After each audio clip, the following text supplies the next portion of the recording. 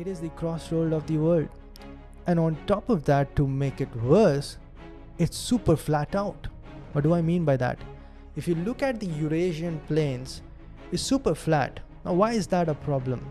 Flat fields are pretty fertile. It is easy for transportation. Why is that a problem? It is easy for transportation because now the tanks are going to roll, and that is why Europe is so unstable. It is almost impossible to defend a border which is in the middle of Eurasian plains. Now you might be thinking, oh, why is that? I'm just going to create a barricade. I'm going to send tanks over there. Well, okay, humans are small. We are not that big that all of us are going to create a chain and stand on the border. But there are a lot of vulnerable points. The enemy, all the enemy has to do is create a two-prong attack. And from two different sides, it is going to encircle you. This is exactly what happened in 1942 when Operation Barbarossa took place.